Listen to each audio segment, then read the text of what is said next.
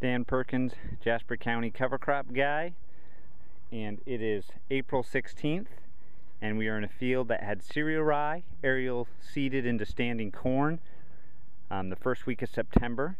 And the cereal rye is that nice green carpet. It's exactly what we want to be looking for. We were in this field, first time cover crop user, showing the amazing impact of living roots in the fall. And so we're back in this field now, spring.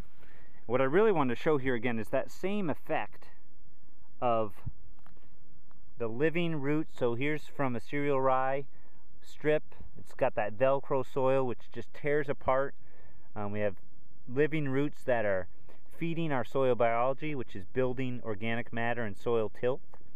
And then we have nitrogen scavenging that's going on. So typically we'd be losing 80% of our nitrate out of our tiles in that November to April time frame, and so we're preventing that loss.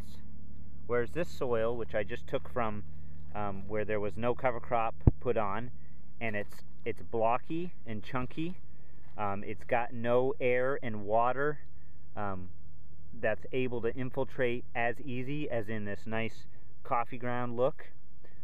So again, this is the power of cover crops, that not only in the first year, but choosing cover crops that, again, are alive in the spring. So when we dug our soil core here in the fall, we had roots that were down about 20 inches, and then we just did it here today, and the roots were down 32 plus inches.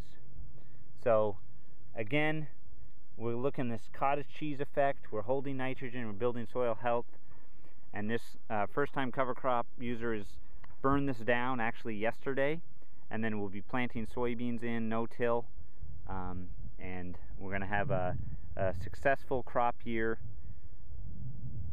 mimicking the old fence row.